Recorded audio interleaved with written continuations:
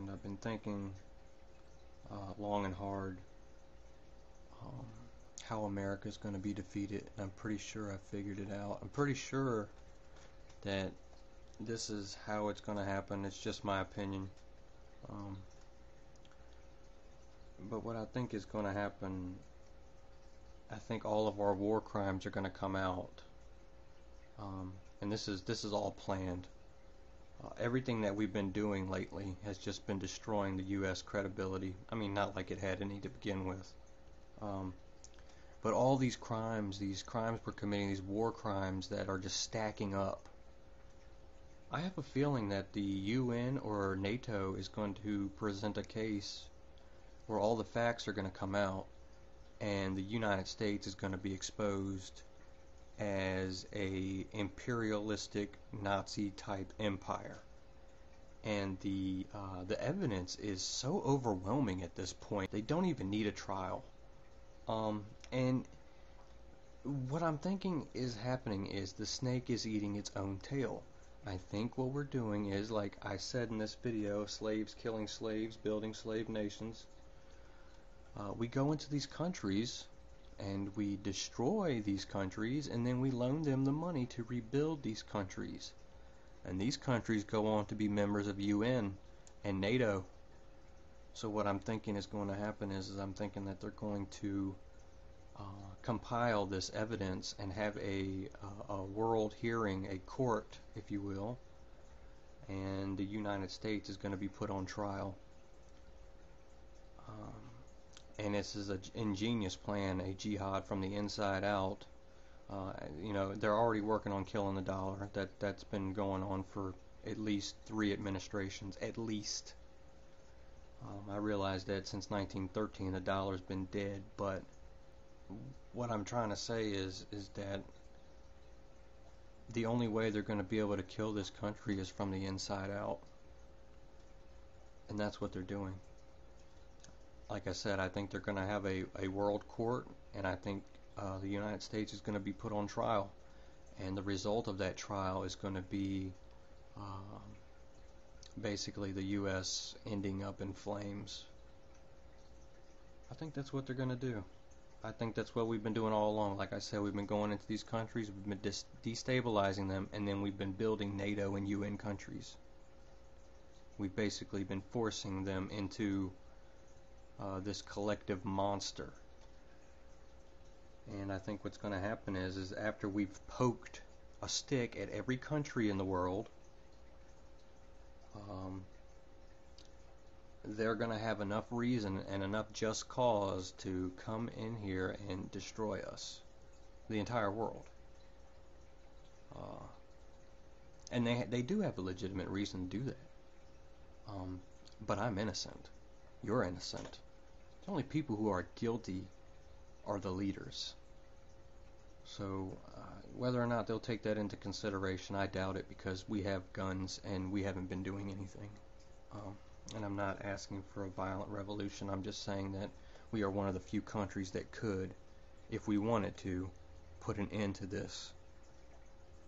The people, that is, the people of this country could put an end to this. The soldiers could just put down their weapons and say, I'm not doing this anymore. Okay, I'm not going to go around and do this for you anymore. I don't want to go in and kill people that I have no problems with. I don't want my tax dollars going to bombs to kill these people that I have no problems with, that I don't even know. And that's essentially what's going on. Your tax dollars are being used to build these bombs that are killing these kids. I can't live with that. I can't sleep at night with that on my conscience. I'd much rather eat out of a trash can than have that on my mind. So that's why I don't have a job. Don't ask me to get a job, because I'm not participating in this anymore. I'm done. I am on strike. The entire country needs to go on strike. But I'll take the first step. I have been on strike for at least 3 years now. I have not worked, and I have not responded to the IRS constantly haggling me over $400. I don't, kiss my ass. You're not getting it. Oh, the ones we've never taken. This is just a very short list of the countries we've never invaded. This is the calendar years the U.S. has been at war since 1776. We have had 21 years out of our entire history in peace. And I'm sure we had some Black Ops, CIA programs going on during those 21 years. Some destabilizations that nobody ever heard about.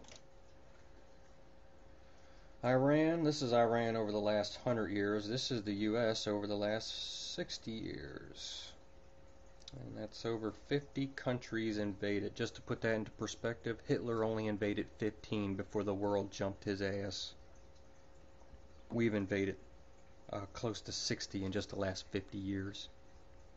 Or 60 years, excuse me.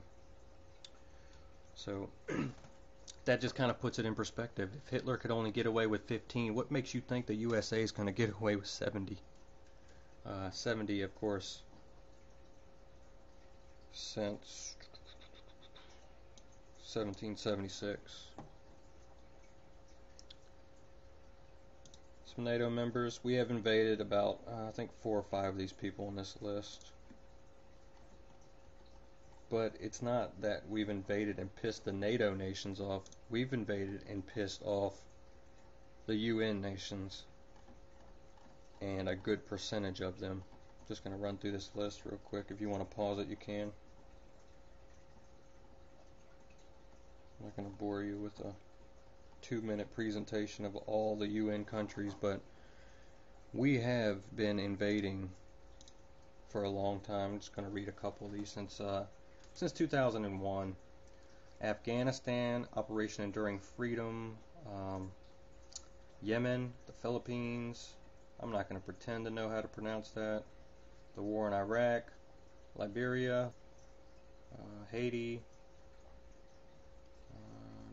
Pakistan, Lebanon, Somalia, Iraq, Libya, Somalia, Uganda, Jordan, Turkey, Chad, Mali, Somalia. Oh Lord, it's just not going to end, is it? It's not going to end until the entire world has had a stick poked at it and has a reason to come after us. It's just not going to end. It's not going to end until we are in flames. And I'm not going to say it would be wrong if that happened, because it wouldn't be. They have every right. We don't have the right. We have no reason to be in these other countries, but these other countries now have a just cause and a just reason to come and invade the U.S. When Japan said they were waking a sleeping giant during Pearl Harbor, the U.S. is awakening a sleeping giant. The entire world is getting pissed off. And they already have enough evidence to do it. Hell, you got enough evidence at your fingertips, just at the Google search bar. So, it's just my 2 cents and what I think's going on. I think what's going to happen. One thing that I forgot to add,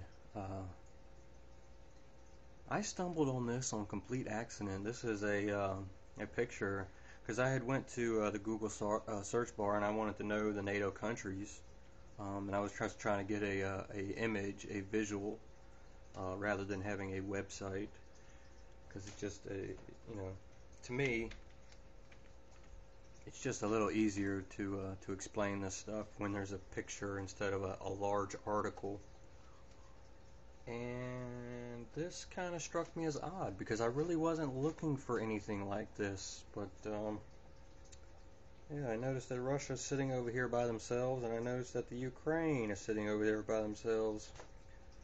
So I'm kind of wondering if what's going on has something to do with this, and they're trying to get them maybe to join the main NATO branch, or if Russia is trying to get the Ukraine to join Russia's NATO branch. It's just a really weird diagram, but like I said, what stuck out was the fact that Russia's sitting over here by themselves and Ukraine is sitting here over here by themselves. And I did not have any intentions of looking for anything about the Ukraine when I was doing this video. This picture just kind of was in the mix.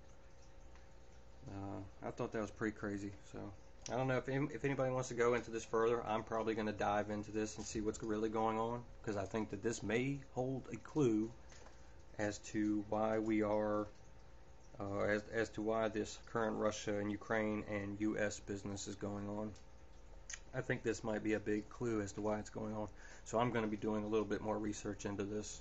But if you want to go into this, you can. That's why I'm putting this up here, because I haven't really done any research on it. This was an accidental find, and like I said, you do your own research, you're going to learn 10 times as much. Not too long ago, I did a video on the origin of the subliminals in video games, and I found the first subliminal in video games that happened to be the first person shooter ever created.